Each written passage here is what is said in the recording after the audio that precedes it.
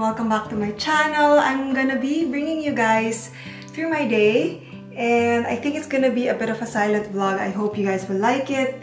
I woke up a bit down today, but it's okay. Maraming mga bagay pa rin na I can look forward to and still grateful for. So yeah, we're gonna unbox some Ikea stuff, a bit of nursery room stuff, and then I'm gonna show you my gift for Brian as well for his birthday.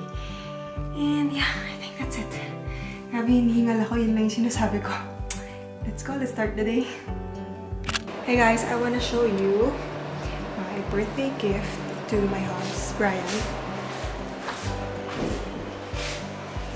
So this is my birthday gift to Hobbs. He's turning a year older in a few days. It's a Stanley Day.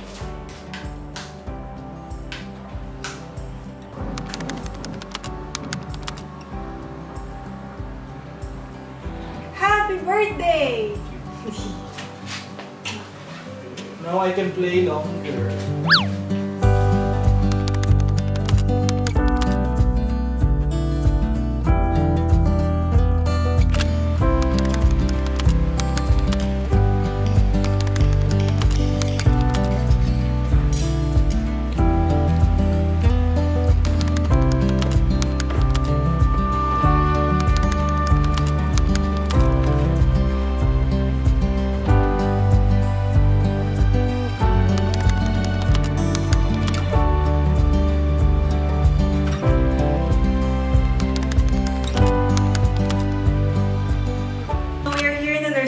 Because we're gonna drill some shelves on the wall. Hindi ako yung mag-drill kasi ayoko magkamali.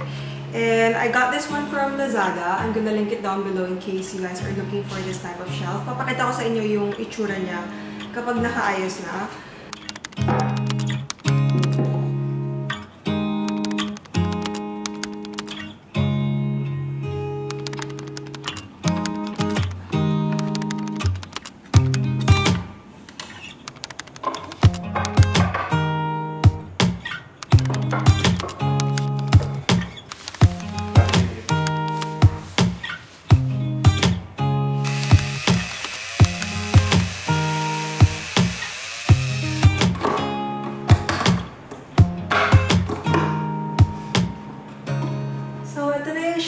Nalagay na, and naglalagay pa ako on the other side, but for now dito muna kasi kulang yung nabili ko. So basically ginawa ko, binaliktad ko itong isa para pwede siyang maging hanger. Cute, diba? Magsa-sample decor lang ako dito, pero hindi pa ito yung final decor na gusto ko lang i-try. So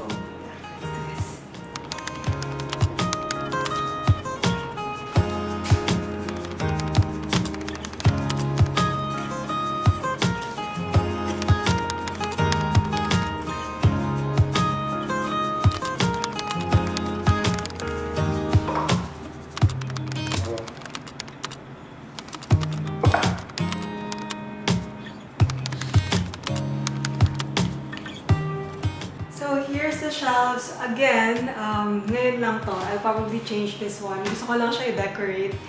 And I'm missing my tassel. Meron akong tassel na ikakabit dito, pero hindi ko siya mahanap.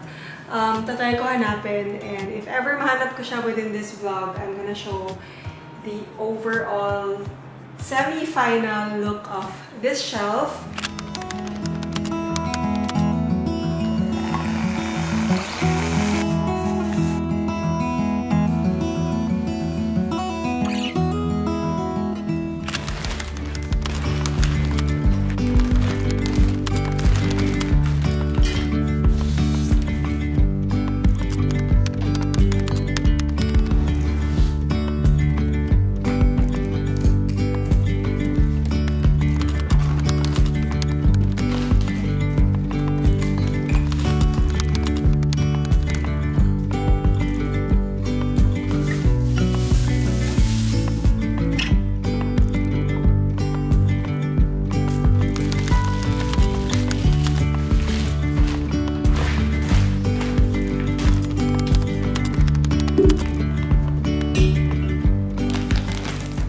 Finally, I sit down with you guys. I want to share with you yung mga napamili ko from Ikea or Ikea.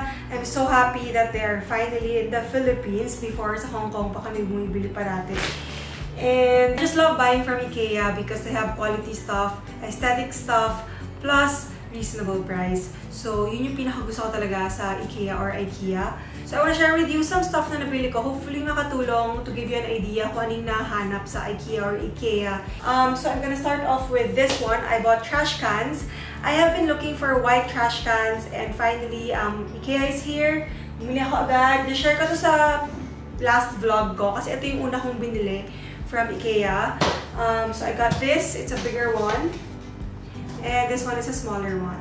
Ilalagay ko kasi ito sa room ni baby kasi gusto ko white. I bought a few stuff only kasi yung iba doon parang hindi siya available for shipping or sold out na siya. So, ito yung mga binili ko.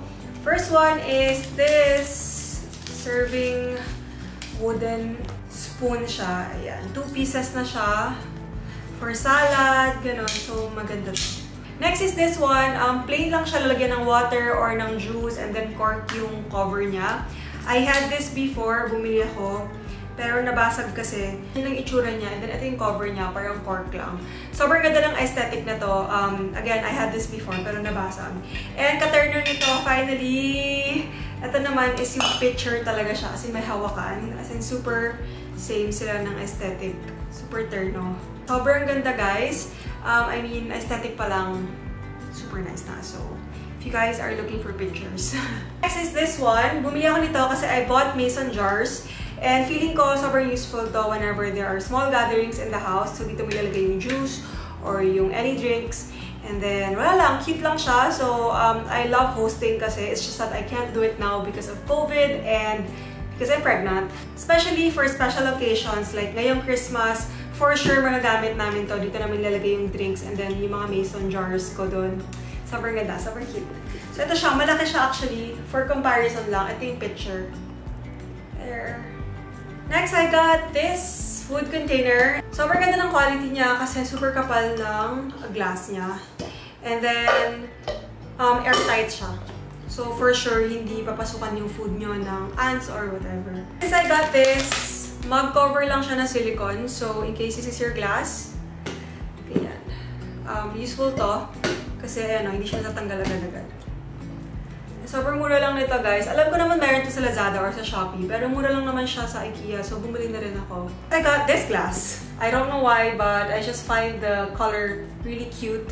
So, ito na lang yung glass ko sa kwarto. Kasi I always have glass and water in my room pag matutulog na. So, ito na lang yung gamitin ko sa kwarto para maiba.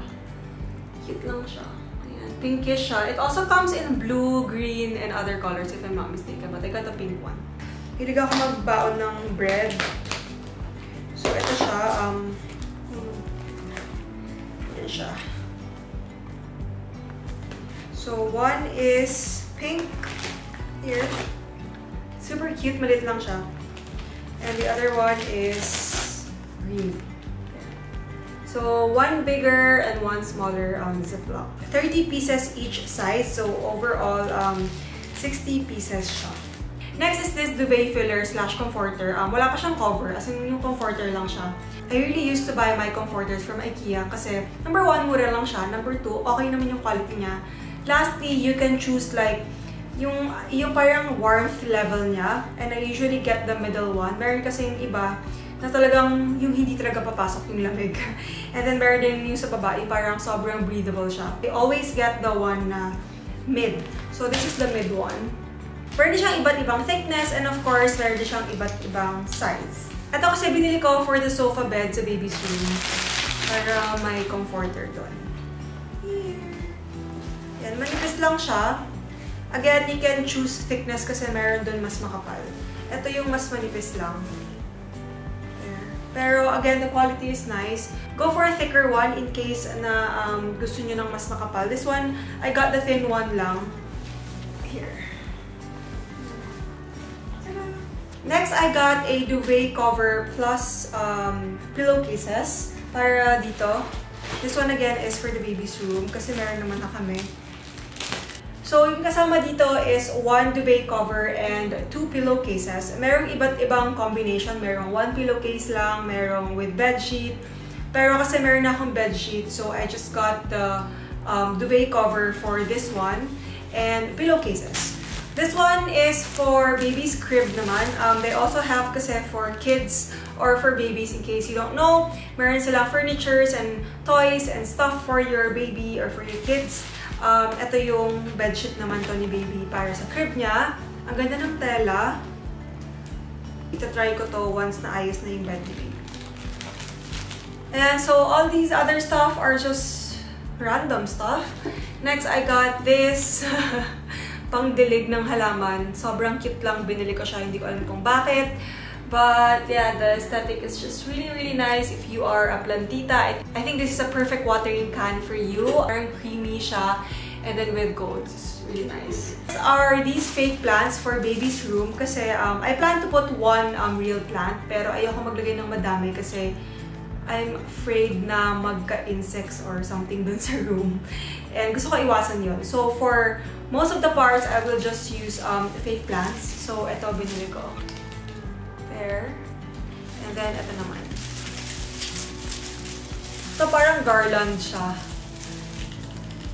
Here. So it's nice for decors. Meron din silang malalaking fake plants dun. As in yung buong ganun. Actually, inisip ko rin kung bibili ako nun.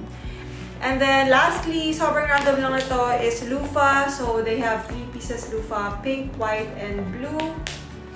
Binili ko na rin. And then I also bought a padlock. I don't know why. Yan yung ginagawa ng Ikea or Ikea sa akin. Whenever I go to their stores before sa ibang bansa, grabe, kahit hindi ko kailangan, bibilin ko siya. Kasi parang sobrang good buy kasi mura siya. And then sobrang ganda ng itsura niya, very classic, very aesthetic, and then parang wala lang, kahit di mo kailangan, mapapabili ka talaga. Lastly, I got this laundry basket. It's foldable. Ayan, and then yung tela niya, actually hindi siya tela, hindi ko alam yung tawag, pang waterproof siya. So pwede yung mga basang gamit. Alam mo yung sa raincoat na mas makapal.